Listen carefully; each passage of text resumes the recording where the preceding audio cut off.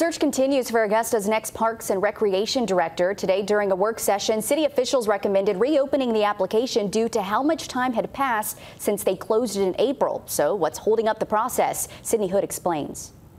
It's the position leaders say is responsible for more than 70 parks and 20 facilities in Augusta, Richmond County. $16 million department, a lot of employees, a lot of responsibility. In addition to filling this vacancy, commissioners are grappling with picking a firm to audit the department. Commissioners say they want to check every corner of the department inside and out before hiring someone. Interim City Administrator Takia Dow says more than 58 people applied for the job the first go-round, but only 16 qualified. Those 16 will still be considered for the job when it opens back up July 1st. In the meantime, Deputy Administrator Charles Jackson handles all things Parks and Rec. Jackson laid out several challenges in the department to commissioners, including vandalism to various parks. He says recently they had to close down one of the public pools because of this. Very important for him to remain on with this new director to walk them through, teach them everything around our county.